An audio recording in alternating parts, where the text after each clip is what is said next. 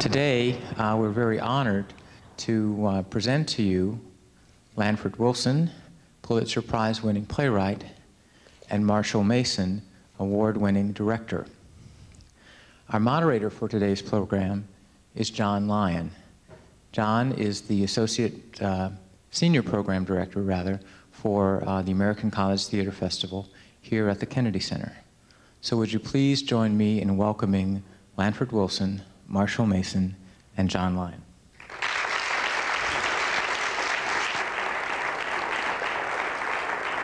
Thanks so much. It's a very nice feeling sitting up here with two folks that I've known for some time. Don't say how long. No. Not saying how long. I want to give you just a little bit more background on each of them. Lanford, as you have heard, of course, has won the Pulitzer Prize for Tally's Folly. His other plays also include Balm and Gilead, Rhymers of Eldridge, Hot L Baltimore, Angels Fall, Burn This, many others, names that we associate instantly with the American theater. With Marshall, he was a co-founder of Circle Repertory Theater, which is certainly one of the preeminent American theaters, regional, even though it's in New York, devoted to developing new works and new playwrights. Marshall Mason, a co-founder of Circle Repertory Theater, is also a director and author, producer in his own right, and has been associated with an astonishing 22 Tony nominations. He's directed 13 or 14 plays on Broadway. In addition, he's received awards from the Outer Critics Circle and just about every other award you could name for a director. So we're indeed fortunate to have both of them with us today. And I'm just going to open it up by asking some questions, and then later on we'll be throwing it open for questions from the audience. So my first question to you is, how did you meet and how did Circle Repertory form? You go at that one. How's that? I go with that one? Sure. I always think that's your question. Marshall had moved to the Village. From Chicago. I moved to the Village from Chicago about a year, 2 years later. And we were working off Broadway at the Cafe Chino and Cafe La Mama, and finally bumped into each other one day. Joe Chino, who was the founder of the Cafe Chino, was the one who introduced us. I had seen Lanford's, well, his first play was a play called So Long at the Fair, which has subsequently been lost. We don't have the script anymore. No script of that. No. And then I saw Home Free, and then I saw The Madness of Lady Bright, then I saw a revival of Home Free, and then I think it was at the revival. That's when we were introduced. Yeah. Joe, he said, I saw the first Home Free, and I said, don't you think it's so much better? And the first thing he said to me was, no, I think you've ruined it. So we started off to a real good start. You know? Right, great start. Terrific. Encouraging. Yeah. Subsequently, though, both of us had worked a good deal at the Cafe Chino, and Lanford, very shortly after that, as a matter of fact, within the first few months of our knowing each other, one night I was wandering on the Village, unable to sleep, and I ran into Lanford, also wandering on the Village. Both insomniacs. And we stopped and had a cup of hot chocolate at Wayland's drugstore in the Village. And it was around Halloween, as a matter of fact, sometime late in October. And he said, I've written this wonderful play called, well, I don't know if you said it was wonderful, I've written this big play called Balm and Gilead, and I'd like you to read it. And so I said, well, I'm not doing anything now, how about now? So I followed him back over to the Broadway Central Hotel, which at that time was still standing. Subsequently, it fell in. Fell in because they confiscated my typewriter. Nobody does that to me.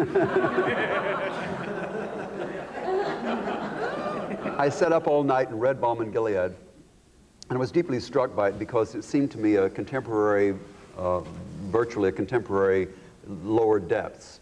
And on that kind of artistry, the kind of, you know, one of the great Russian writers might have written this play, except that one of my contemporary fellows had done it.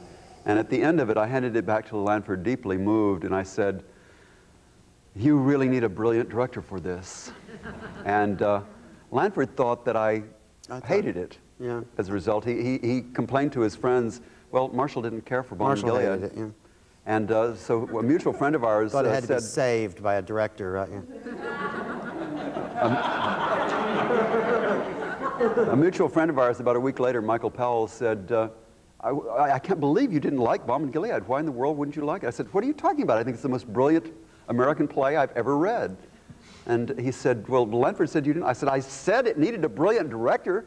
Didn't he understand I meant me? So, yeah. So then we got eventually together. this message got through to Lanford, and so I directed Balm and Gilead in January of 1965, and that was our first production together. Amazing. We did it first at the Actors Studio and then at the Cafe La Mama. And It was the first thing at La Mama to run 2 weeks, I think. that's right. Usually it was 1 week. We doubled our run, so it was pretty good. It was also the first full-length play ever done off Broadway. The original, and the first yeah. full-length, first off Broadway play to be published. Yeah. So it was sort of like the beginning. Yes, terrific. And then time went on, things happened, and something called Circle Repertory Theater happened. What went on there? Well, that was a number of years later, actually, 4 years later. We had continued to work off Broadway at La Mama and at the Chino, here and there, everywhere. And at one point, Lanford was invited to go to Europe with the La Mama troupe. And he had written a play for them called Untitled Play. And Rob Thurkield, who was a member of that troupe, who was a co-founder of Circle Rep eventually, and was a good friend of mine from Northwestern. We had graduated school together.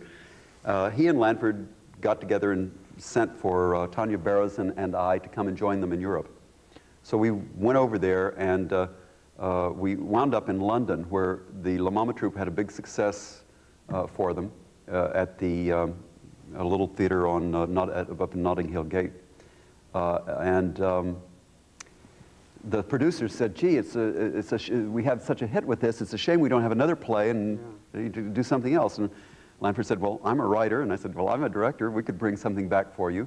So sure enough, they invited us to come back in April the following year to do Home Free and the Madness of Lady Bright. And we did that in London very successfully. I came back to New York. Lanford was not with us when we did the productions in London, but we'd had this great success there. I came back to New York, and we had basically this little company that had grown up over the years from Balm and Gilead on. When we had Balm and Gilead, there were 35 characters in the play. 35, 36, yeah. Yeah. And Lanford at some point nudged me in the ribs and said, you know, you really ought to keep these people together and form a company. It's such a brilliant ensemble piece of art. And I said, oh, I'm too young to do that. I don't want to tie myself down off Broadway. I'm going to be discovered and be on Broadway any minute, you know. But 4 years later, it hadn't happened.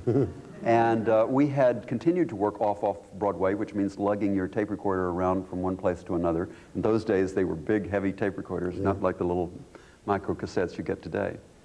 And so when we came back from London, we basically had this informal repertory theater that we called the American Theater Project, was our name. We had taken that name in order to get working papers in London. And there was no American Theater Project. There was no American Theater Project. We just called ourselves that. And we became a reality by virtue of the fact that the London press said, the American Theater Project is the best company in America, and stuff like that. So we came back to New York with these London reviews saying that we were real. And Lincoln Center gave us the opportunity. Jules Irving was running the Lincoln Center at that time, and he said, come down and we'll let you put on a play. And so we started into production on a play by William Hoffman called Spring Play. Bill and I subsequently did As Is many, many years later, and we're at work on a play even as we speak called Riga, which will be in New York next year. Anyway, we were working on Bill's play, and Actors Equity came in and said, no, you can't do a play with Lincoln Center. They were in the middle of a negotiation, so they threw us out. And so we had really no place to go and what have you. And suddenly I got a call from a fellow who was a psychiatrist. And I needed one by then. And he, Dr. Harry Lerner, said, I've got located a place up on 83rd and Broadway that I'd like you to come take a look at, because I know you've got a theater and you have no home. And he knew that the Lincoln Center Theater hadn't worked out for us, and so he thought maybe we'd want to start at this point. He happened to call me when I was at Rob Thurkild's house, and Lanford was there as well. And Tanya was, as a matter of fact, was fixing us dinner, I think, or some such. So Lanford and Rob and I all hopped in a taxi and went uptown to 83rd and Broadway, where we saw this big blue room that on the second floor above a Tom McCann shoe store. Anyway, I said, no, this isn't what we had in mind for a theater. This isn't really a theater. This is awful. And Dr. Lerner said, well, it's only $500 a month, so I'm going to take the lease on it anyway. And I said, well, if you're going to take the lease on it anyway, until we find a place, we could use it. So sure enough, on July 14th, 1969, we threw a big party in this space, Bastille Day. And we invited everybody that we knew who had what we thought was significant undiscovered talent. And they all came to this party, and Rob and I stood up and said, we're going to form this theater company, and our ideals are, we had three basic ideals in mind. One was that the theater should respond to the needs of the artists. That was the basic founding premise. This came on the heels of the fact that the Lincoln Center had fired Elia Kazan and Robert Whitehead only a couple of years before. And so we said, we want a theater that's not run by a board of directors, but that's run, in fact, by the artists. And the second idea was that there was too much dissension among the various elements of the theater, between the director and on the one hand, the writer on the other, and the actor on the other hand, and the designer on the other. And we wanted to see if we couldn't break down some of those walls of communication and really have theater as an ensemble art.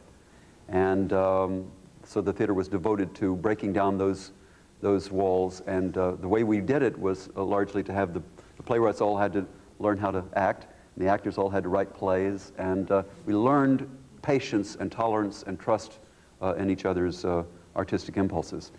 And the third element of the theater was that the theater would be made up of the people who were there, who really needed it, and who were there on an ongoing basis. We wanted to train the actors in terms of the classics, and then make those skilled actors available to the best contemporary writers that we could find, so that the playwrights would have a company to write specific plays for, in the same sense that Chekhov wrote for the Moscow Art Theater, or that Molière wrote for his company, or Shakespeare for the King's Men, subsequently the Queen's Men, and Lord Chamberlain's Players, I think, originally. Yes, yeah. And Ibsen, every other great playwright just about, has written for a specific company. So this was the idea.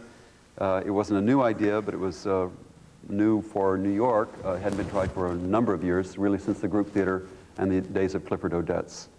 So that was how we came into being. We spent the first 6 months in workshop, as I said, training the writers all to act.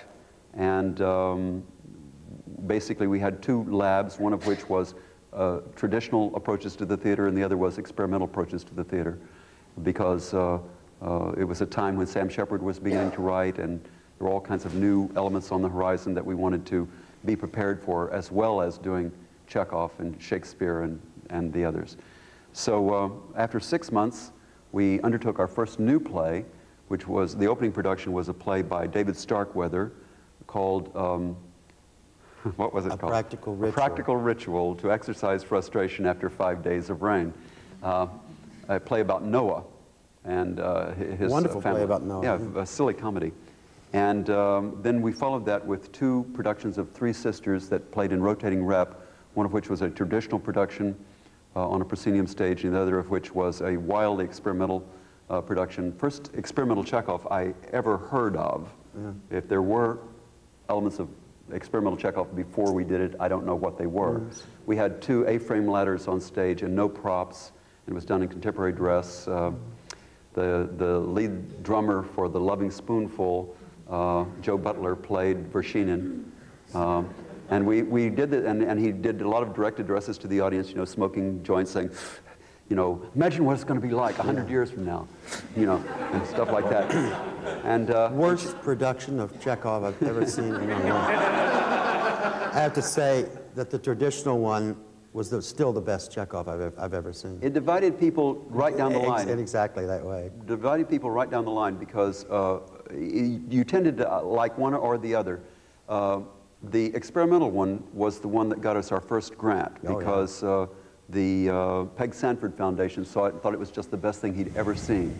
So he didn't care for the traditional one, but those of us who were sort of traditionalists like Lanford and myself, we preferred the traditional one. But in any case, they played in rotating reps, so you could, you know, come one night and see one kind of production and another see a whole different audience. Because the main thing was the kids came, the 18, 19-year-olds who wouldn't have come to see Chekhov, but would come to see Joe Butler. Yeah, and you tell them they're going to sit on a pillow instead of in a chair, and they're going to come see it, you know, on the floor. Terrific, terrific. This was 1969. Remember? 69. Yeah. Let's leap forward in time a little. I thought it would be very interesting to hear about how you developed a collaborative association. I know that's an enormous loaded question, but even more interestingly, how did it last all this time? Well, you know, two things. One, we had just had some wonderful examples of how not to form a collaborative relationship, because when we met was just about a year after Kazan and Tennessee Williams had sort of gone their separate ways. And the most exciting thing I had seen, the thing that made me know I wanted to be in the theater, I think, was after I was in love with the theater, was Littlewood's production of The Hostage. And Bien had just wandered off into the night. And but anyway, when Marshall read Balm and Gilead, we didn't really talk about it for a month. And I had talked to a couple of other directors about the play, and they'd said the most ridiculous things in the world. It didn't make any sense to me at all. And Marshall finally, and I finally got together, and he talked for 2 hours telling me, a month after he'd read the play once, telling me every single thing that was in that play, including why I wrote it, things that were hidden, things that no one can see. Of course, you know, you go on about that for half an hour and says no one can see that, of course. How it's really a reflection of that day's politics and economy, and which is why I wrote it. I thought it could have taken place on Wall Street. And when you get someone who understands exactly what you're trying to do, it sort of opens your eyes. And then we read people forever because it was such a large cast. And as during the reading process, I think we began to get an idea of who the other one was and what they liked. And I was very influenced by Marshall's directing techniques and the exercises that we did. We went on field trips. We had some actors that were really very artificial actors. They're not like the actors studio. They're not like actors that I like necessarily, but they're very good. It's just that it's a different style, and it would look rather strange in this. And Marshall broke them down in ways where they fit into the company. And just watching that process, that rehearsal process, was a seminal experience for me. It was just very, very important to my later work, I think. And once you find someone like that who understands your work, and then the next one he understood also, so it looked like we were writing, you know, I was his writer, he was my director. One of the things that Lanford has mentioned in other forums has to do with when you, at the first rehearsal, when I broke down the script to say, these are the beats that we will rehearse. You know, I broke it down into small beats to rehearse. And Lanford was amazed because... I would go ahead looking for the next one and find it, and he would nail it every single time. Sometimes in the middle of a paragraph. Once in the middle of a sentence. Once in the middle of a sentence. Enormous natural simpatico, then. Yeah. Yes, I think so. You know, the first play I ever directed was Cat on a Hot Tin Roof when I was 19. And I had grown up sort of, you know, on Tennessee Williams, as it were. But as much as I loved his work, there was, for me, it was a little bit more sometimes than I needed. I wanted to cut Tennessee. I wanted to trim him down. I wanted him to be more succinct because the poetry of the language sometimes became a little bit overwhelming to my artistic sensibility. And this was certainly no problem with Lanford's work, because he was a leaner poet, but also very much the musician of the ear and of dialogue, the way people really speak, and yet it isn't the way people really speak. It's the way people really speak, you know, done as music, and it's a lovely thing. Mm-hmm. So I responded very much to that, and I found that the other thing was that Lanford had such a tremendous devotion to realistic acting. He really liked things to be real and literal on stage, and not just actory and phony and you know, the way things were often done in those days. I think I'd just eaten the Fervent Years whole. I just swallowed it whole. And so I was very into the, and also Stanislavski's book. So I was very prepared for this kind of thing. I had become a member, I guess, were you a member of the Actors Studio too? We were both members of the Actors Studio about a year before we really got together. And so I wanted to know what the Moscow Art Theater had been like, so I read all of that, all of the background of the Actors Studio.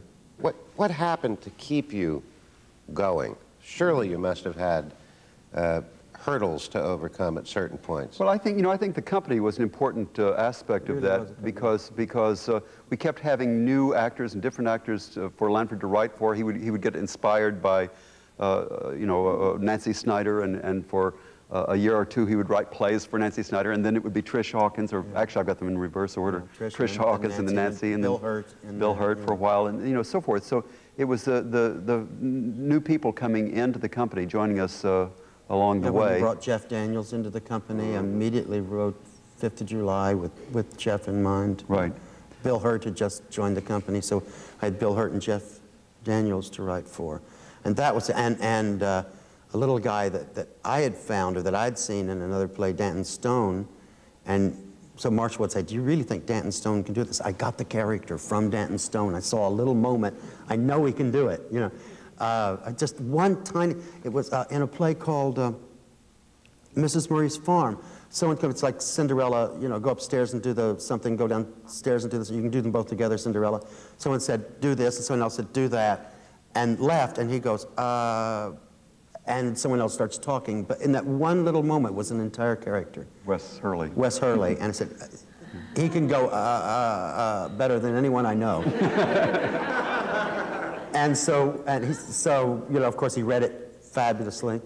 He did come up to Marshall after the first reading and say, is Lanford under the impression that I play the guitar?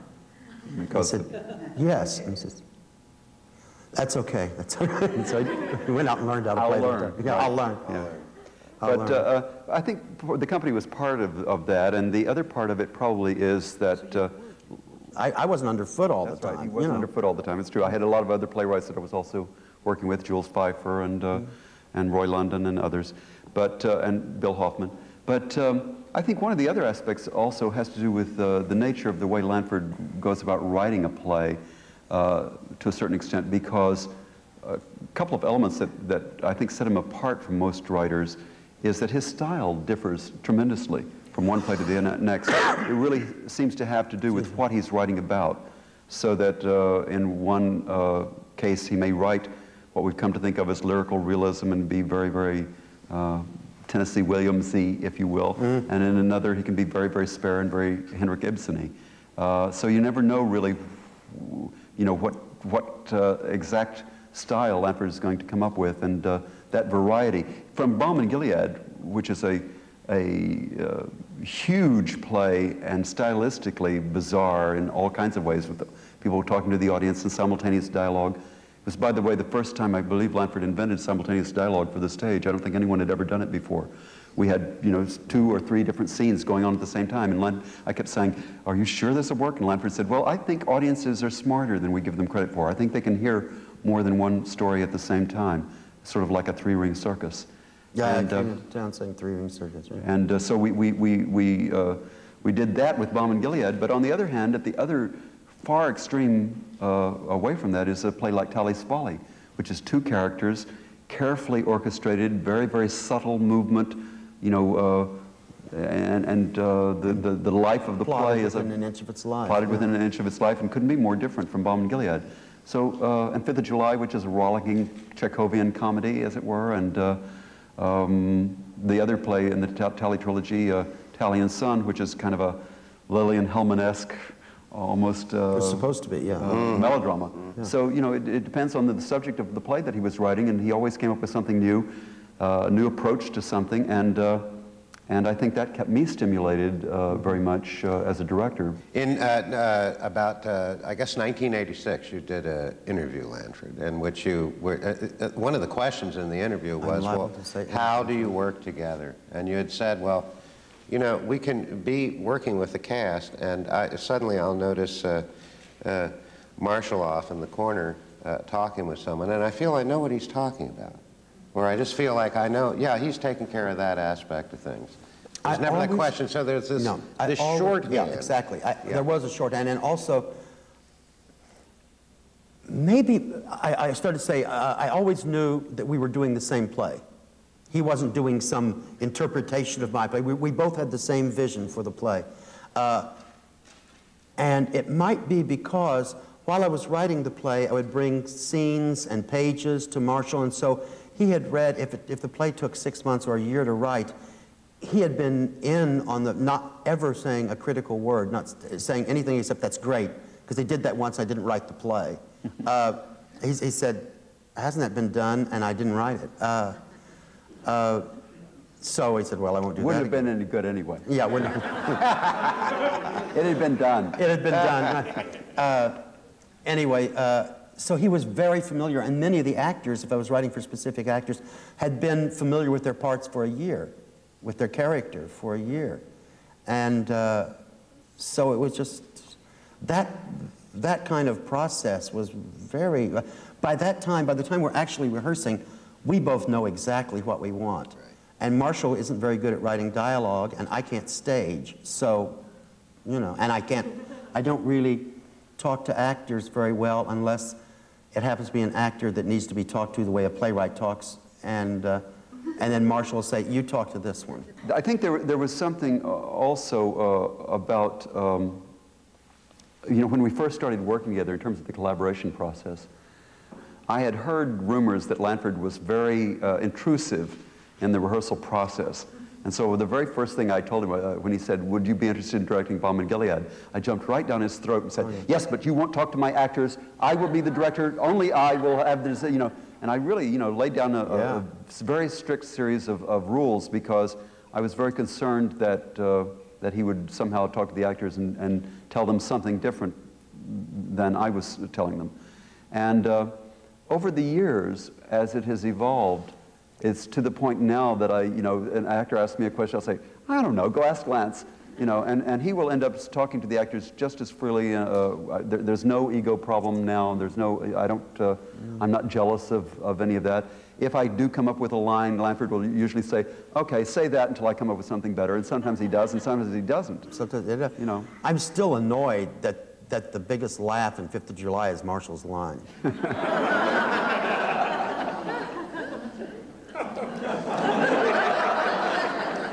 Wonderful. I don't deny it. Don't deny it. In this same interview, Lanford, when you were talking about collaborative process and so on, you ended the interview saying that you thought that a golden age had evolved in American playwriting. And you mentioned some names, some that you've mentioned even today. This was what year? 1986. Okay. And you had mentioned David Rabe, Irene Fornes, Sam Shepard, of course, David Mamet. John Guare, and 10 others, which you said I could name 10 others. Yeah. Do you still feel that we're in that age 10 years later? If you don't, what happened? What do you think went on in the American theater? I think we're still writing some very good plays. Terence McNally is better now than he's ever been. He's just getting really good. I mean, really good. David Rabe is a very slow writer. Sam has slowed down enormously. You know, so have I. And Irene Fornes is still working the same way she always has and always will. But some very good writers, Nikki Silver, and you go on and on. Some very individual new voices have come up that I'm very excited about. Craig Lucas, there are just some very exciting, Margolis, very exciting people writing now. The theater is very alive and well, but it's decentralized tremendously. Much decentralized. You know. And there are a lot of things off Broadway now that are very, very exciting. Marshall, you, even though you're going to go back to New York next year and do plays, and I know that you're still are very active in theater. You maybe do 3, 4 productions a year. You've, as you just mentioned, you're now a tenured professor at Arizona State University. I think people would be curious, what led you through this odyssey? There you were in New York, directing Broadway shows, the appearance of having the world at your feet, and now here you are 2,300 miles away from New York. I was going to say 23 years old again. Yeah, yeah that's right. Yeah. Yeah. Well, it's been an arduous journey and a curious one. The short answer is Hollywood intervened. I had reached a point at Circle Repertory where I really felt, well, you know, yes, we've accomplished all these wonderful things, but I'm going to, you know, either oversee a museum theater for the rest of my life, or else I'm going to really see if there are other things that I want to do. And one of the things that I had wanted to do since I was a child was to direct film. And so I realized suddenly, you know, if I had gone about my theater career the way I had so far gone about my film career, I would never have got anywhere, because the theater was my total passion for so many years. And you know, many years before we had any success at all. Oh, yeah. I arrived in New York in 1961. My first professional success was in 1973. Hate to depress you, but that's 12 years. Yeah. I arrived in 63 and 73, same play. Yeah. Was 10 years later. 10 years later. So, you know, it does take... Hotel Baltimore. It takes a long, long time to really get anywhere, and you've really got to put your full energy into it. So I decided that I couldn't do both, and I really needed to make a choice, and that I had done what I could do at Circle Rep, and so I left to go to Los Angeles to pursue a film career. I spent 7 or nearly 8 years there to absolutely no effect. I was sitting there waiting for the phone to ring the way everybody else in LA is, and getting deeper and deeper in debt. And still going occasionally back to New York to do an occasional play, but I was trying not to do any theater, you know, like 1 play a year I would do. And this last ended really with I had a very big year about 2 years ago. I did 4 plays in New York all at the same time, starting with The Seagull at the National Actors Theater and Larry Kramer's The Destiny of Me off-Broadway, and then I did a one-man play with Stacy Keach called Solitary Confinement. And that very busy season ended with the production of Redwood Curtain on Broadway of Lanford's. And we had been, what, almost 3 years in the development of that play. It took 3 years of, you know, from the first reading until we got that play on. And we opened, we got really wonderful reviews. Frank Rich, you know, called it the play of the decade or some such. We took huge ads in the paper. We had a genuine movie star at the head of the cast. It was only 3 people in the show, so it wasn't like burdened by a large cast or anything. It had everything going for it, in short, that a Broadway show could possibly have going for it, including reviews. And nobody came. Nobody came. We would take out huge ads announcing you know, what the reviews were, and the box office would go up $2,000 or $3,000. And so it ran for 6 weeks that we had been guaranteed it would run, and then it closed. And I began to say at this point, something is deeply wrong with the American theater. We're in serious trouble when a play, you know, when you can blame it on bad reviews, that's one thing, but when a play opens and gets good reviews, and you've got a movie star, and it's a play by Lanford Wilson, Pulitzer Prize winner, you know, and so forth, and it can't run, what's wrong? And the audiences who came liked it. They stood and cheered every night. We had standing ovations. So it was puzzling. And I began to reflect on it, and my reflection led me to the suspicion that we have passed by a generation of theater goers. I'm going to get political here, because I think for from the years of Kennedy's presidency and through the Johnson years, and then into the Nixon years. All those years, the theater and art in America was considered something wonderful and fine, and the spirit of the country was important, and so forth. And then beginning in the early 80s, the country underwent a big sea change of spirit and of goals. It became all about, somehow about making money and about arbitrage and junk bonds, and I don't know, the whole phenomenon that overtook this country in the 80s. And I think young people specifically began saying, you know, why go to the theater? The theater is, you know, yesterday's news. It's about making money. It's about, you know, Hollywood was on the rise. You know, it's got to make several $100 million at the box office, and you know, this sort of thinking was what was prevalent. And people really got out of the habit of going to the theater. There is no theater audience. There once was a theater audience. Our culture once developed the audience, and it no longer was doing that. There's a period now of, I think, you know, 12 to 20 years that has not been true. And so I became very concerned about the values of our society and the way in which that was reflected in the business of the theater. And I thought maybe that the thing for me to do was go back to the grassroots and start with the kids and see what their interests were and see if they could inform me in some kind of way about where our civilization was, and see if it could help me grow as an artist and help me to find some way to solve some of these problems. So to go back and reinvent. That's right. To start at the root, to build anew, to find a beginning point, and to build from there. So for a playwright starting out, what do you think? I always say start your own theater, you know, and start it in the town where you live. The glamorous Broadway writer jumping up and down in the middle of the night, opening the Times, that long shot with the girl jumping up and down and the guy jumping up. That's long, long over. At Sardi's, right? Yeah. Long, long over. It's not like that. It's be interested in the theater, have friends who are in the theater, have friends who act, and put on the darn play, you know. You can, there are also all of the regional theaters that where you can do a show, but. I think, you know, Tony Kushner has written the best, you know, contemporary play of anybody in a long, long time, probably since Edward Albee, way back when. And his method, you know, was a long, circuitous way to Broadway, and of course the play ended up losing money. So even Angels in America, yeah, it will eventually. Yeah, it will eventually make it up in the tour. But he, you know, he didn't say, "Oh, I want to be a Broadway playwright," and start writing plays in that way. His route was from Seattle, in a very small theater in Seattle. You know, then through the huge developmental support of the Mark Taper Forum in L.A.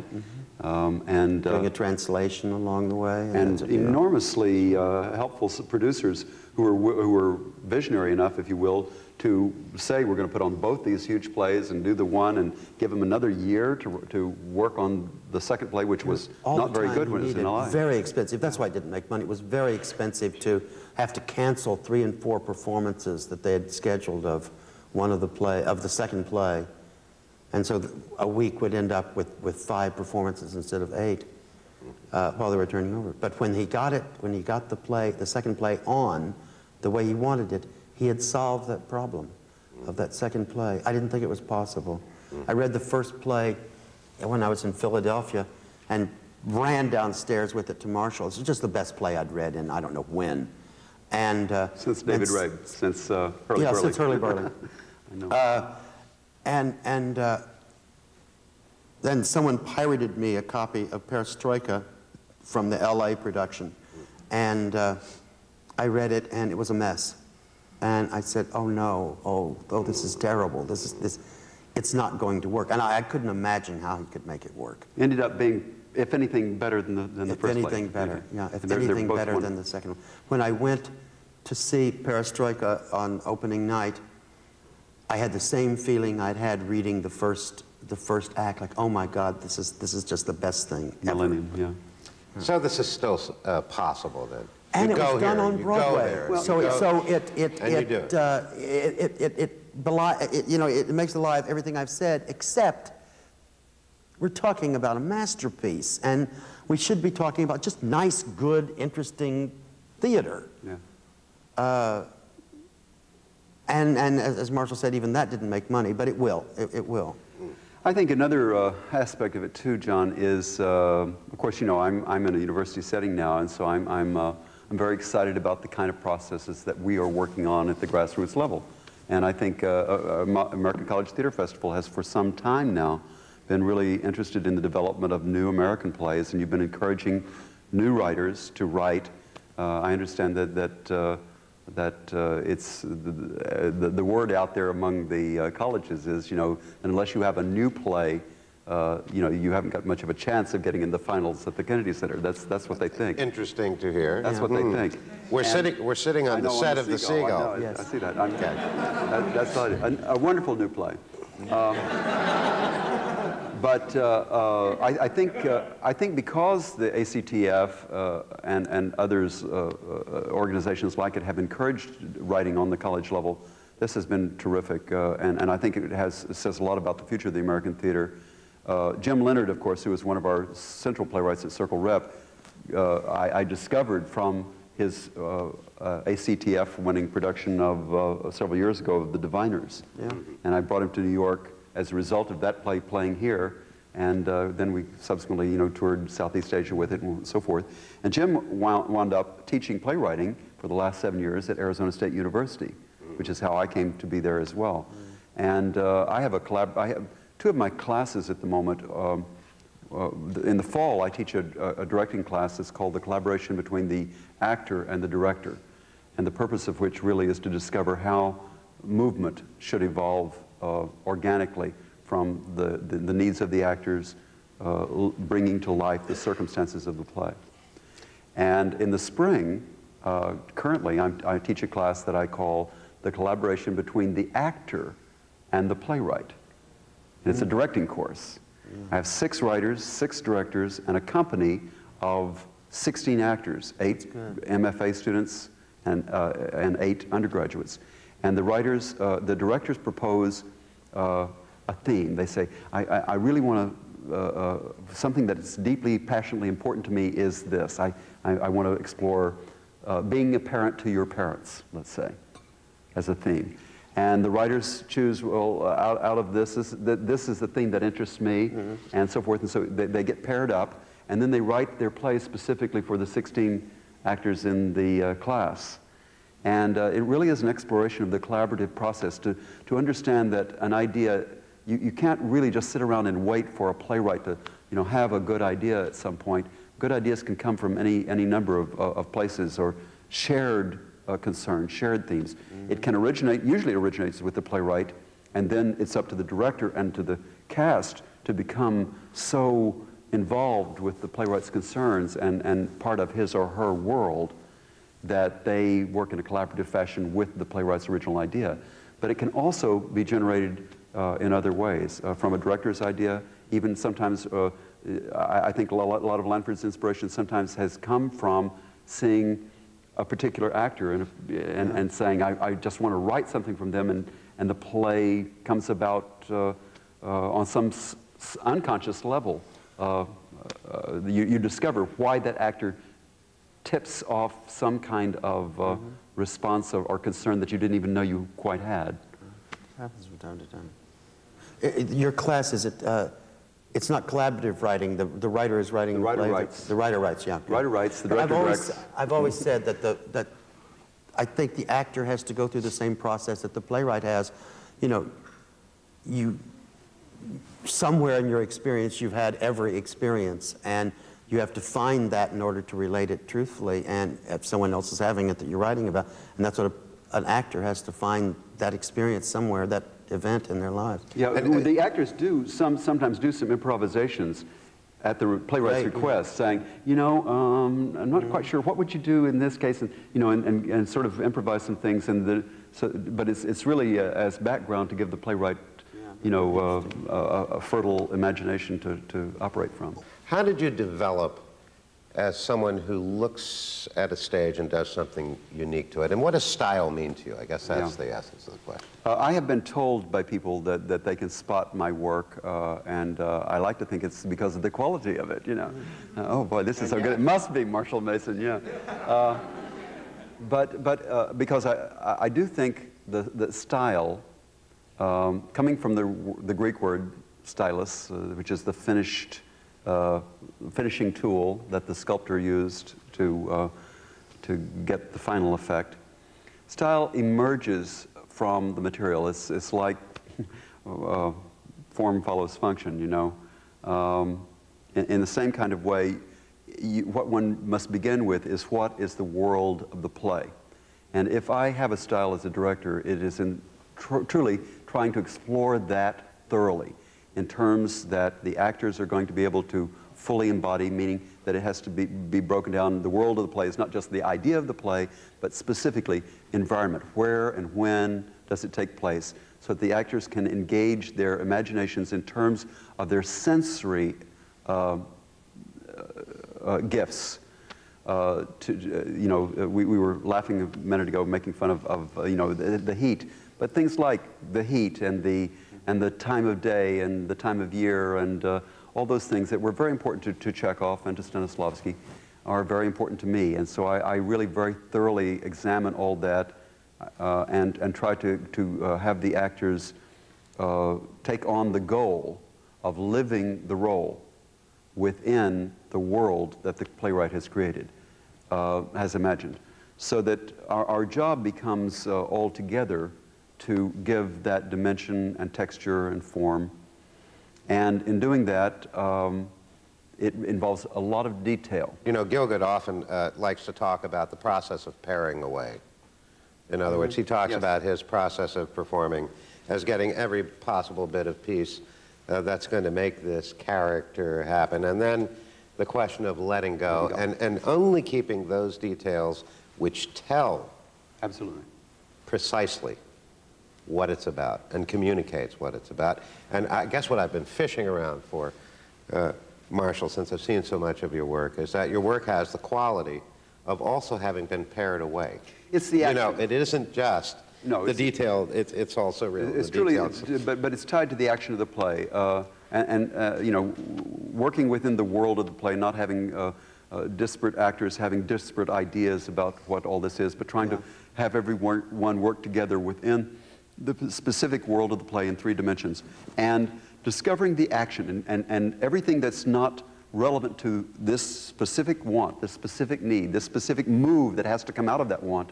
Everything else needs to go away. I do like to have my moves be totally organic, but to be so simple and so direct and so unquestionably right that, they should look as if they're improvised, but they should be as fine as a ballet. Well, absolutely, and sort of one of the points of our sitting here talking today, you know, we are on the set of Chekhov's The Seagull.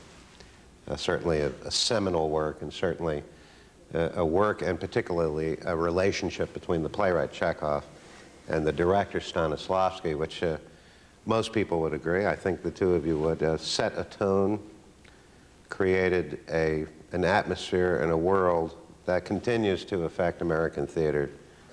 I was wondering how the two of you relate yourself to what many think of as the beginnings of modern theater, or avant-garde. The lyric realism that we're so horribly famous for, yes. The poetic realism which is associated with Lanford. People started calling me Chekhovian, and I said, God, I'd better read him and see what they're talking about. So I read complete works of Chekhov and, not the stories, the plays of Chekhov, and was blown utterly out of the water. I couldn't believe it. It was just the most thrilling thing I'd ever. And I seemed to, I thought, you know, he said modestly, I understood them completely. I just thought they were the most wonderful things in the world. Three Sisters was my favorite play, the best play I'd ever read. Still my favorite play. Yeah, I think mine too. And, but so I didn't know that. But, and in a translation, you don't really get lyric realism. You get the Chekhovian scenes and the Chekhovian characters. What I had been, I think I read somewhere that a certain writer took the way people spoke naturally in conversation and turned it into poetry. And when I saw that writer's work, I said, no, he doesn't, not at all. But what a great thing to do. and I think that's what I started out trying to do. And I was, of course, influenced by Tennessee. You know, I was drawn to another thing that I've never really quite got, which is the magic of some of the things that Miller did, like Death of a Salesman, because the director that I saw when I was 18 is in the audience tonight. Leslie Irene Kruger just directed the most beautiful production. I think it's probably why I went into the theater. When people talk about getting into theater, they either describe it as getting the bug, the disease, falling in love with it, running off to the circus.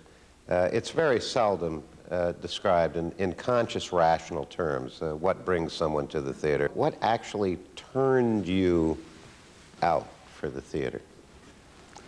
When I was 8 years old, I went to the movies every Saturday. I had an allowance, and 25 cents would buy me 9 cents for admission to the film, and I had a dime for popcorn and a nickel for a Coke, and a penny left over for some candy, you know. Those were the days. Actually, Phoenix is almost that good. You can see a movie for $2.75 there, which is great. It's one of the reasons I liked living there.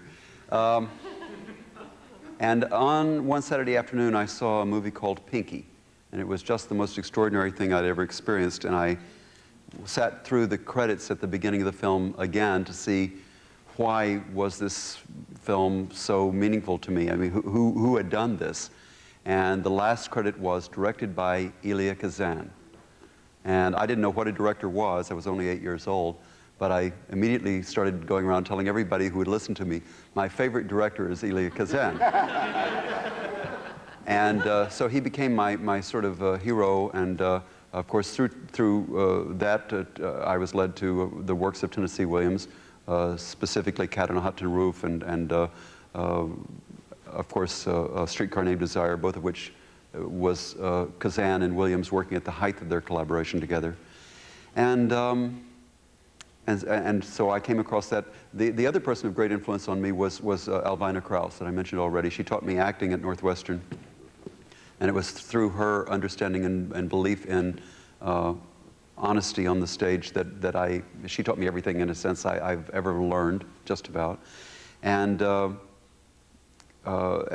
so Tennessee Williams, sandwiched in between there, those are the three big influences on my life. I think I'd fallen in love with the theater, with the two productions, with Death of a Salesman at Southwest Missouri State, and in Springfield, the touring company of Brigadoon. In both of them, time changes. You go back into a different place and back, you know, and it was that magic just boggled my mind. It was the most thrilling thing I'd ever seen.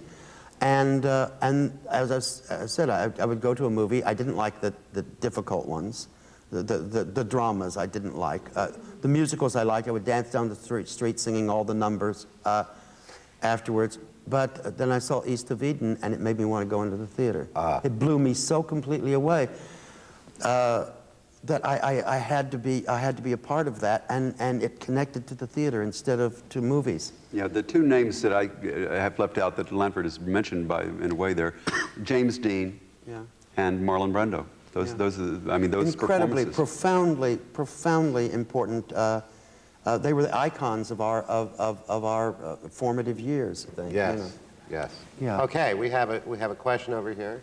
Mr. Wilson, did you write the screenplay for Redwood Curtain? And what is your opinion of playwriting contests? First question, no. I didn't do the screenplay for Redwood Curtain. It's about to come out, and we're all curious to see it. Tonight, that's right, tonight. Or tomorrow night. No, I had nothing to do with it at all. And you don't care? I mean, if they really... I didn't say that. I just said that. I just said that they didn't ask me, and I had nothing to do with it. I was there when they were filming it. It's changed quite a bit. It's changed a lot. It would have been interesting to have the assignment to open it out the way they did. It would have been interesting. It's on Hallmark Hall of Fame, so it's on television. Oh, that's fine. Yeah. The second question, the playwriting contests are as old as playwriting. The Greeks had playwriting contests. I don't know if we have, I guess this is the only, do we have playwriting contests anymore? Yeah, well, we have all kinds of playwriting contests. Do we? Oh, good. Actually, this is one of the one. biggest yes, playwriting I guess contests. yeah. You won one The recently. 10-minute play You won the 10-minute play contest at So Louisville. therefore, I love them. You know, I think they're very valuable. Anything that makes someone write, anything that gives impetus to someone to write something is excellent. And if the standards are kept quite high for the awards, then the impetus is to write something better and better. Anything that encourages anyone to sit on their butt and actually write something is important, because it's not the easiest thing in the world to do. Someone else? Thank you. Yeah. Yes. I'm curious on both of your reactions when something you've worked on has left your collaborative minds and hands. I'm thinking specifically of Hot L Baltimore, when that became a TV show. And also, I remember a few years ago there was a revival of Balm and Gilead, and I'm wondering about revivals of other work that you've done. That revival, were you too involved in that? I watched, but Marshall was very involved. He went to Chicago and saw it and said, "We've got to do this, and we've got to bring this back to New York." Well, it was a brilliant production. I saw it at Minetta Lane Theater. Was that your work then, or was that some? No, John Malkovich. Malkovich directed. That's right. Yeah. What had happened in that regard was I had directed the original Balm and Gilead in 1965, and it was one of the most special things I've ever done. I felt very, very strongly about it, and it was I haven't done anything better since, let's put it that way. And for the next 20 years, people kept saying, "Oh, you should bring back Balm and Gilead." And I was, I guess, rather superstitious. I thought, well, I'll never be able to do it that well again. And I was very happy to be going to Chicago, and I went to Steppenwolf and saw John Malkovich's production at Steppenwolf in Chicago, and I said, "Oh, thank God I don't have to do it again. I can bring John's production into New York." And so we did a co-production, Circle Rep and Steppenwolf Company, and it was made up of both companies, and it was quite a wonderful production, I thought. Yeah, it was glorious. I saw a production in Seattle of 5th of July, not long after we had done it, and there's a moment in the play when Sally, talking about, she's just said, "Oh, I don't believe in death," and they say, I beg your pardon?" She says, "No, it's either, you know, what did she say exactly? You're here and then you're gone. You're here and then you're gone, or Can't worry something about like that. the going, you have to worry about the being here. About being here, right, about the going on. Yeah, and then she suddenly says, is that a bird? Is that a bat? Is that a bat? No, it's gone. No, gone. And so it's done very, you know, she suddenly sees something. Is that a bird? Is that a bat? No, gone. And everybody else, of course, is looking, and that's the whole humor And she's of it. on to something else by that time. She's thinking of something else. And the production in Seattle, the actress playing it said, "No, I don't worry about life, about death, because you can't worry about the end. You have to worry about the going on. Is that a bird? Is that a bat? No, gone." You know, and by this time I'm reaching for the razor blades. You know? Right. Give me something, get me out of here. So it can be disconcerting, but I saw a production of Burn This. This is a playwright's hell. I came to this city. I am toured all over half of the city, and then taken to a preview of my show. It was the worst production of any play I'd ever seen. I mean, not just a play of mine, of any play. And we were up, then there was a reception, a party for me with all of the actors in the theater. And they were just so appreciative, and it became clear that they were incapable of doing it any different from the way they were doing it. The director and all of the actors were thrilled with their production, and any suggestion that I made was dismissed as so irrelevant.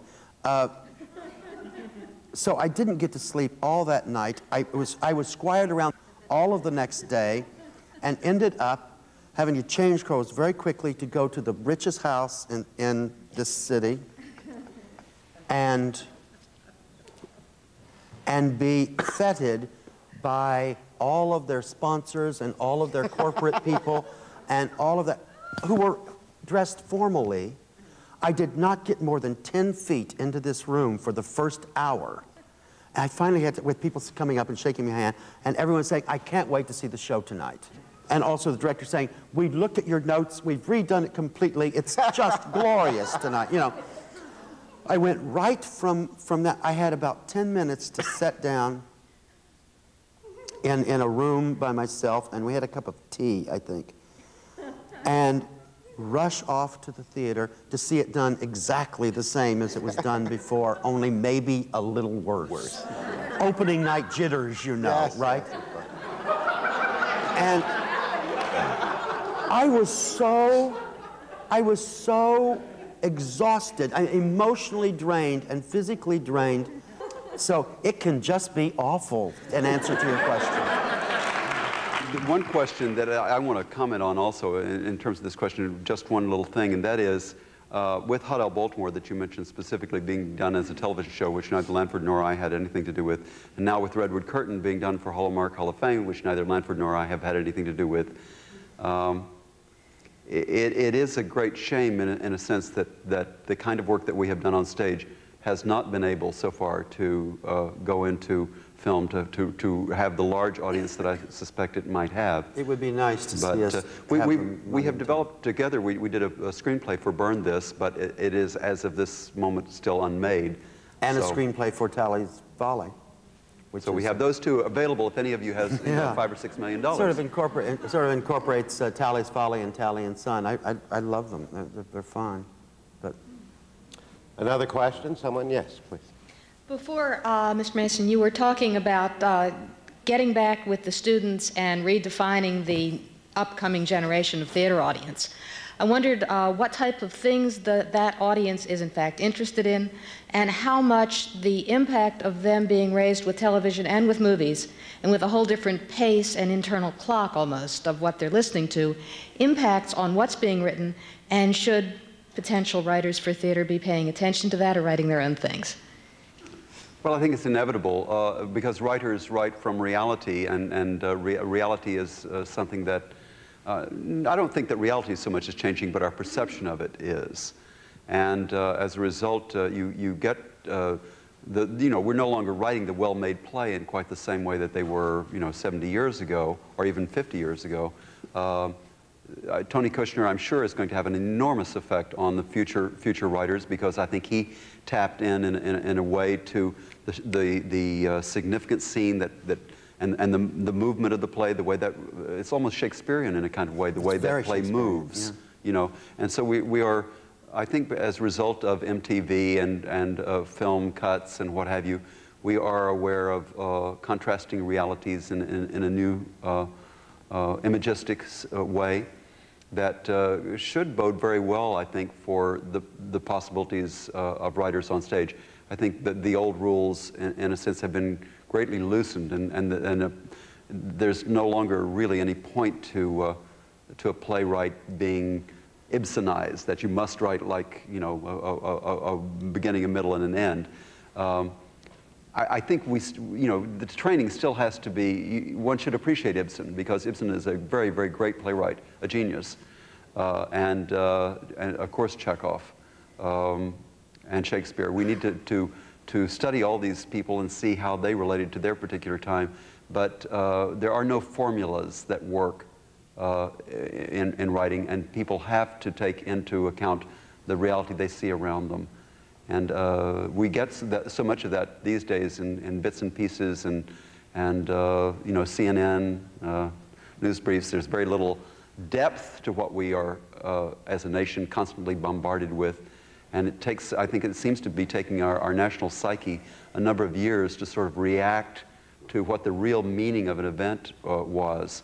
I'm struck by the recent bombing in Oklahoma City, what kind of effect in the long run this is going to have on our national psyche will be very interesting to see, whether people feel, oh, maybe we are leaning a little bit too far to the right now. I wonder if it'll have that political implication in the long run.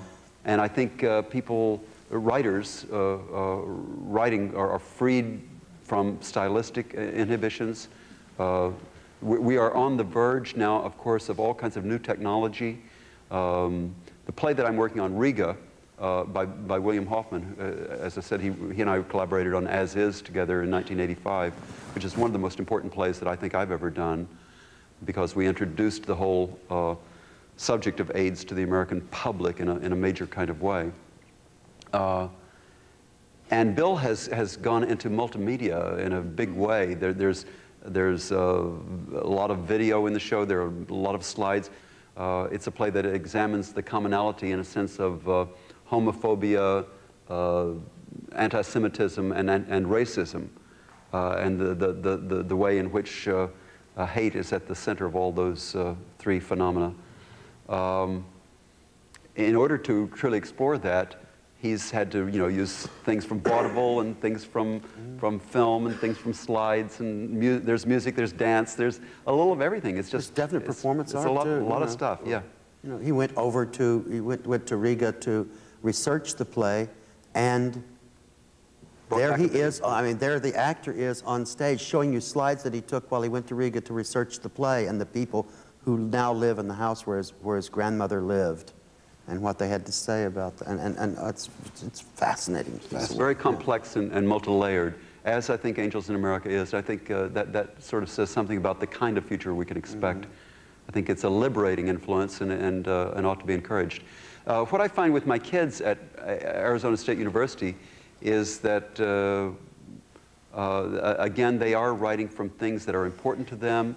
And I believe the biggest concern that I have is that college students today don't seem to be as aware of what's going on in the world as I would like them to be. So many people feel, oh, it's so ugly, I simply can't deal with it. And so they don't watch even CNN or Peter Jennings or whatever. They don't read the New York Times or the Washington Post. They don't really know. They sort of hear it secondhand, but that's close enough because it's so horrible, sometimes the reality that we must experience. And of course, the artist cannot be shielded from those horrors. We need to go to look them directly in the face and to use them as inspiration for our work. And so I find I have to constantly challenge my students to stay abreast of what's going on and not try to hide from it and write some. I have a wonderful student, David Vegg, who's a terrific writer, but he keeps drifting back and trying to write what Tennessee Williams might once have written. And I want to say, no, David, that's not it. This is today. What's going on today, Someone else? Yes. How would you compare, the possibility of that kind of collaboration taking place in American theater contrasted to theaters in other countries, say in England? It seems like the economics and the reality of American theater, everything is working against that kind of collaboration continuing. And I mean, to me, it's a damning aspect of American theater. We are at a point of a great crossroads, in a sense, historically, in the sense that recently at Circle Rep, we've had a big change in the management and in the direction of the theater. There's been new management there, and as a result, Lanford and Tanya Barrison, who's and I, were the three founders, have left that theater and are homeless at the moment. We're looking for how to go about finding a place that we can continue our collaboration, because it seems as if the Circle Rep is not going to be devoted to the kind of vision that we instigated when we set that place up. It's going in a new direction. They're leaning more toward developing plays than they are right. really developing plays as opposed to developing playwrights. Yeah. I think that's the real distinction that I would make.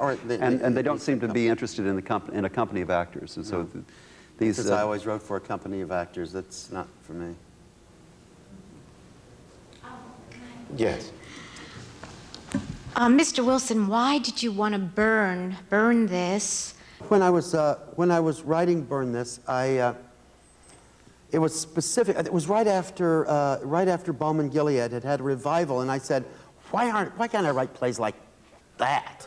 Like Lanford Wilson. Like Lanford Wilson, and get some excitement into the play. So Burn This was a deliberate effort to get back to a sort of physical energy and an excitement that I felt in that play, and also a kind of daring in the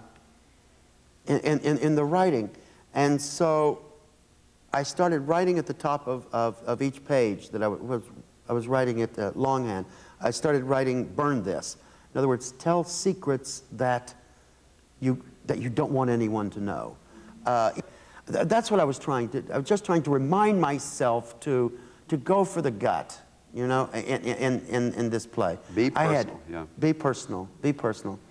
I had no intention at all of calling it Burn This. Great title. And Marshall said one day, I said, I cannot imagine what this play is going to be called. I was within 20 pages of finishing it. And he said, I always assumed you were going to call it Burn This. I said, oh my God, I couldn't possibly call it Burn This. Do you know what people would say? And he said, I thought that was the point. Exactly, it is. It exactly was. So after he had said that, I could not call it Burn This. So that's why it was called that. Another question, yes. We know that in a collaboration this good, there have to have been some bad moments. If it's not too personal, could you tell us about some and how you solved them? The one that stands out in my mind is over Tally's Folly, because Lanford had written the first draft of Tally's Folly, and it was indeed quite a wonderful play. And we had a reading of it at the Circle Rep in our Friday readings. And as Lanford said, I usually spend most of my time trying to encourage him and saying, yes, that's great, that's great, that's great, until he gets it finished. And then I can, you know, say, oh, well, I think this is wrong and this is wrong. But he was so happy with Tally's Folly, and it was such a special creation, that I think I jumped the gun a little bit on him. He was not ready to hear that I thought it was anything except perfect. And I immediately, sort of after the reading, jumped down his throat about it and said, well, you know, this is wrong, this is wrong, this is wrong about it, and I don't believe this. I bristled quite a lot. And he was real unhappy with me. But you know what? We said, we'll have a talk. And Mylan Stitt and Marshall met with me in Marshall's office. And Marshall talked, and I say this because I went in there with a real chip on my shoulder. Because I thought it was pretty damn good. And either Marshall was more tactful than I've ever known him to be in his life, or else he prepared himself very well, because within a few minutes, I was actually listening to what he was saying and saying, ooh, that's a good idea. That's a good point. And started, you know, within 10 minutes, I'm sure I started taking notes. Rewrote it very quickly. It became a plotted play. It wasn't in the first draft. It became a real locked into place plotted play. But so here's an example where by really going over the edge and really getting in each other's face, something really astonishingly it came out much good better. Yeah, came out of it. The problem on Angel's Fall, he hated the Catholicism in it because he just thought that I had said that Catholicism is the be-all and end-all with this priest. He was so on the priest's side, and I was so on the professor's side, yeah, that I kept after him to... And I didn't think I was on the priest's side at all. I thought it was a fair argument. You know, and so I kept going back and saying, because I didn't want to make that statement either. I didn't see it, you know. But so I rewrote that for several weeks, trying to... satisfy my insatiable demands. Because he was really crazy. I mean, he was over the top, I thought. What do you do when you just feel like taking each other and shaking each other? I have said, God damn it, it doesn't have to be perfect. You know, in other words, I am sick of writing this. I'm sick of rewriting. I'm sick of working on it. It's good enough, you know.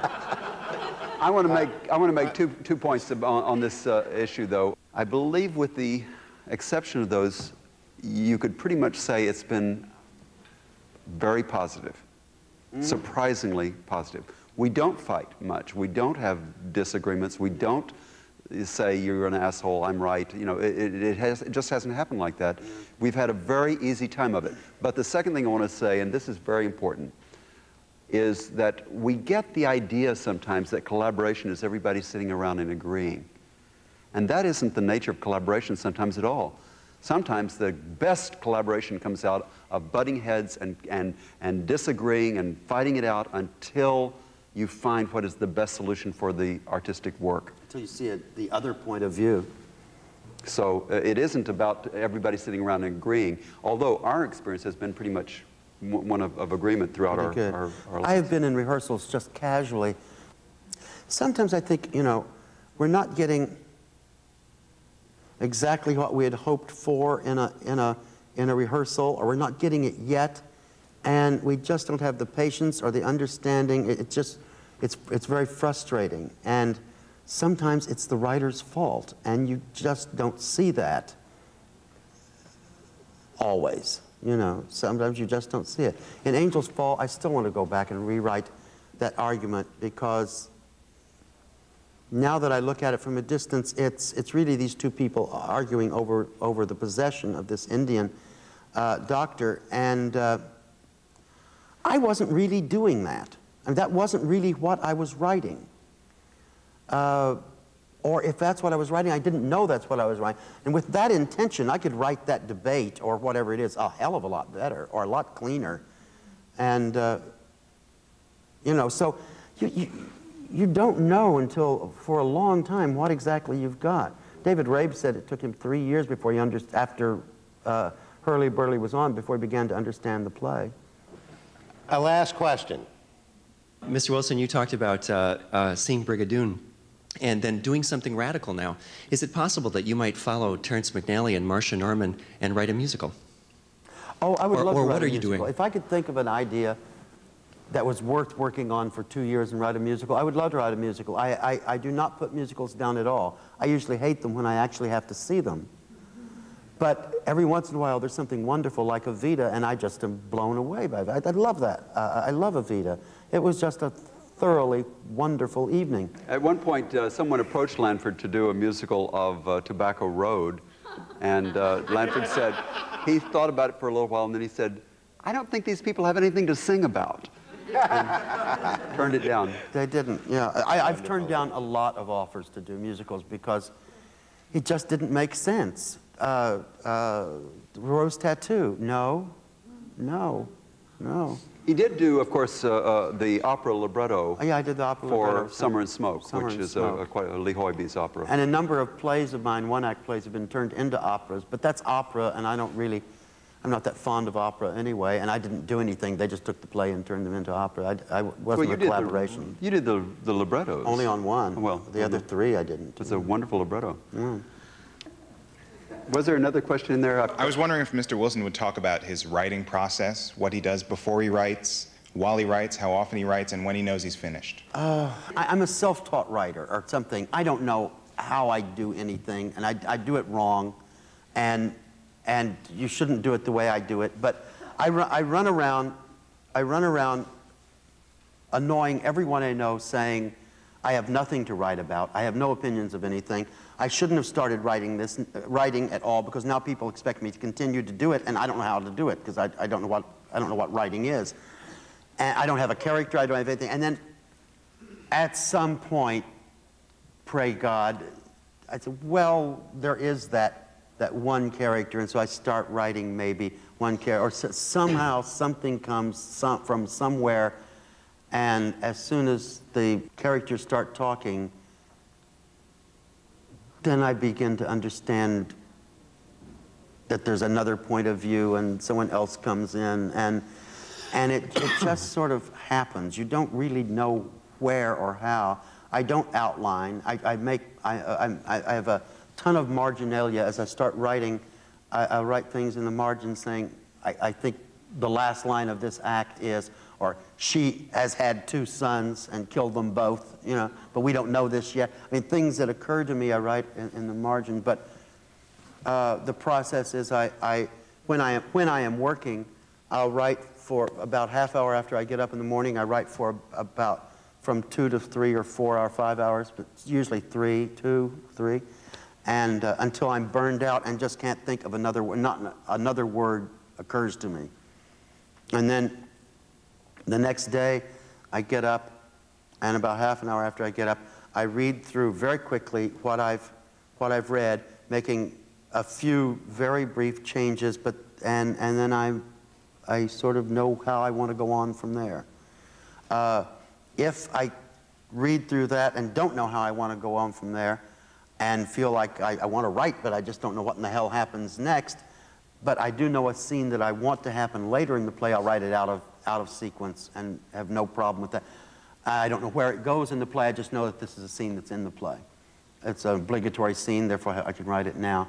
And then eventually, sometimes it's really the next thing that had to be said, and sometimes it's in the second act when I'm working on the first. Mound Builders came to us. There were a great many places in the script, in the first draft of the script, that said "Bridge to Come." Bridge to Come. Because he had written it in so many different, you know, scattered pieces that we didn't know how we got from one place to the other. But eventually, he wrote those bridges, and the play came together. Yeah, it was forever. Serenading Louis, the first draft, also was all in bits and pieces and scenes, and I put it together one night over about 10 hours. I suddenly knew how I wanted it. You know, I knew what the form of the thing was. But both Balm and Gilead and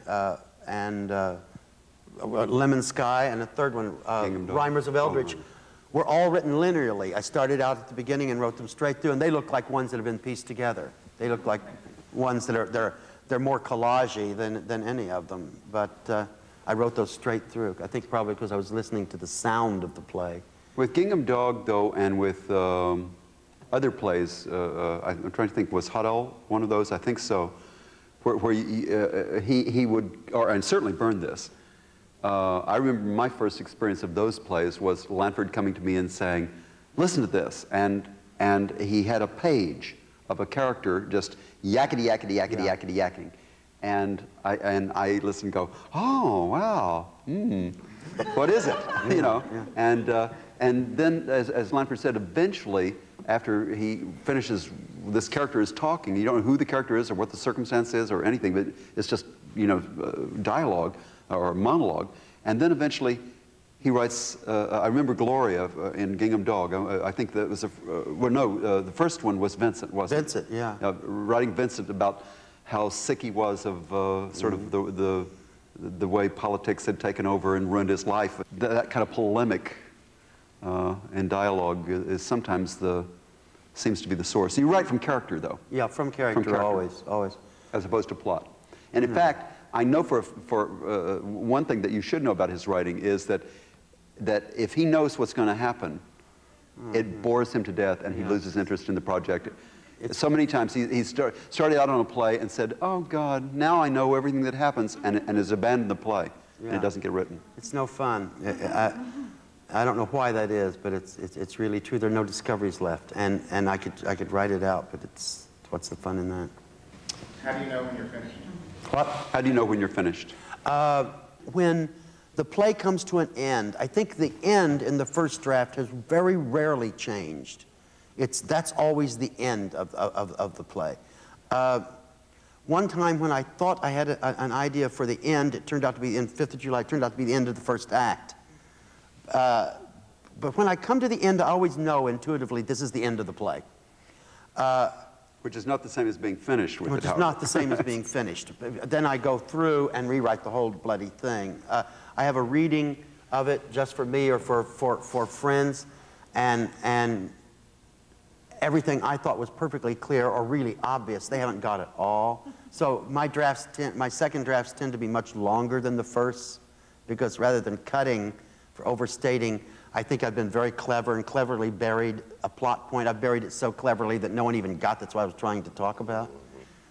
So the second drafts are longer. I have the laborious problem of explaining myself the second time through. And that's very tedious because it's difficult to be spontaneous when you're trying to do that. So that's kind of the process. Does that sound like the process, more or less? Yeah. Sometimes the play isn't finished, until it is actually up and produced and on its feet and fully realized, and sometimes even not then. We go away from a play, 5th of July being a good example of this.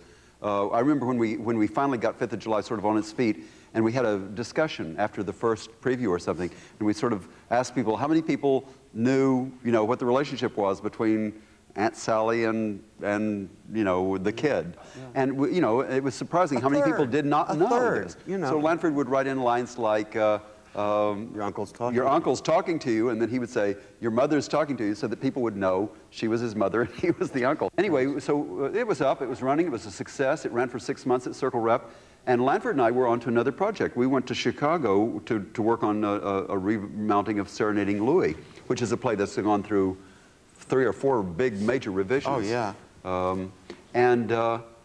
There we were in the lobby of the American Academy the Academy Festival Theater, it's called, in Chicago. And these young kids came to us and said, oh, we're working on 5th of July, and we have this new little company that we started, and my name's John Malkovich, and I'm playing Kenny. He was, you know, a teenager, virtually. We said, oh, that's nice. And it's being directed by David Schweitzer, I believe. Isn't that right? I don't remember. I think so. I think so, yeah. Anyway, they said to my name's Gary Sinise, and I'm doing, you know. Right. And so they said to us, you know, there's this peculiar thing about the play. Aunt Sally is walking around with this box of chocolates that's got Matt's ashes in it, and because of where it occurs in the play, it lets us off the hook, and so we lose interest. And we think it occurred to us that it would be better if you delayed that until after such and such another event. And Lanford and I both looked at each other and said, oh my God, they're absolutely right. Absolutely right. So the minute we finished with our production, I ran back to New York and called the actors back. I mean, it had been playing for 2 or 3 months. Yeah. And we said, we want to move this scene, you know, to later in the play and blah, blah, blah. And they did it. And it had been published by this time. It had been published by then. A couple of years went by before we did it on Broadway. Tally's Folly came along in the meantime. We had the chance to do it again at the Mark Taper Forum. We continued to revise the play, and as a matter of fact, it's interesting about 5th of July specifically. If you have the hardback version of that, or the Hill and Wang version, and compare it to the Broadway version that's published in Dramatist Play Service, you'll see an enormous difference. Completely different. Eventually, the play ended up being a much better play than it was when it was first published. Yeah. So the real version of the play is the Dramatist Play Service. Get that and read that if you're interested in 5th of July. So when is a play finished? You know, I'm finished with that one now. Yeah, but it took forever, and it was this beautiful book that Hill and Wang produced, but it was no longer valid because I rewrote the play. We really have to stop now for the best of all possible reasons. Time constraint. Yeah. Oh, great. Sorry, there's no more time. We're out of time. Second reason, by now I consider that I have quit smoking. Yes, that's correct. You haven't had a...